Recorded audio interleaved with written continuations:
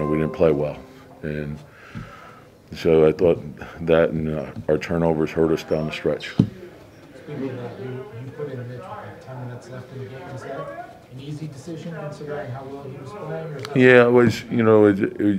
The game was. They cut into that. We had a little bit of a cushion, but they cut into it right away, and so just getting them back out there, and I thought they were beating us to the ball, and so that was a big concern. I mean, obviously the fourth quarter didn't go your way. Is it just being on the road out west and wearing out, just not having? Well, like we just got to. The thing is, you take the things you did well, and you want to learn from that, and then you got to see what you have to do to close a game out. Your margin of error on the road is a lot smaller, so yeah, I thought we gave our turnovers, put them in the open floor, and they got easy buckets off that.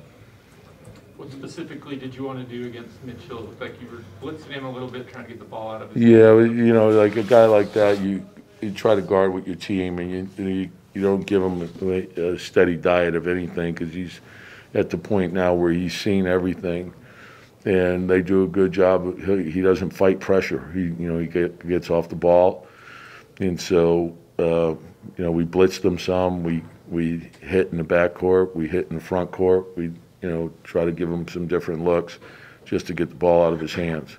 And then sometimes it was effective, and then we gave up second shots off, and that's anytime you put two on the ball like that, you're going to be vulnerable. You got to get back to bodies.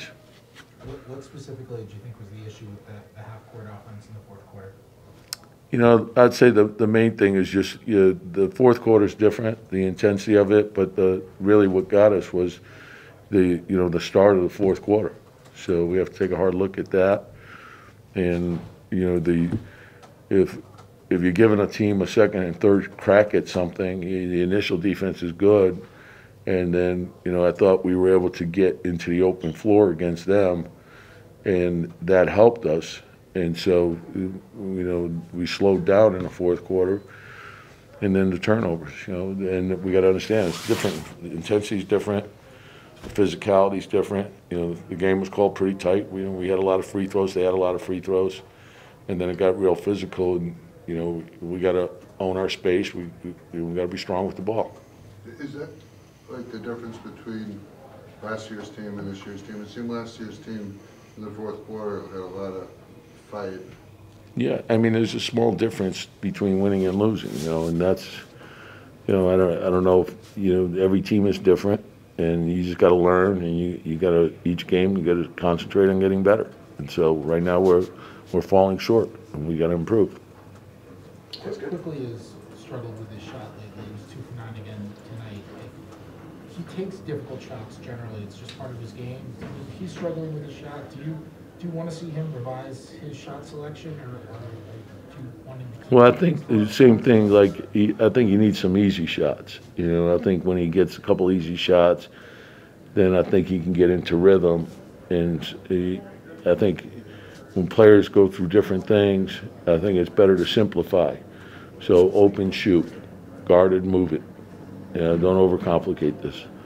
And so you start thinking too much, and he's a confident guy. We believe in him. We believe in his shot. He's got a great shot.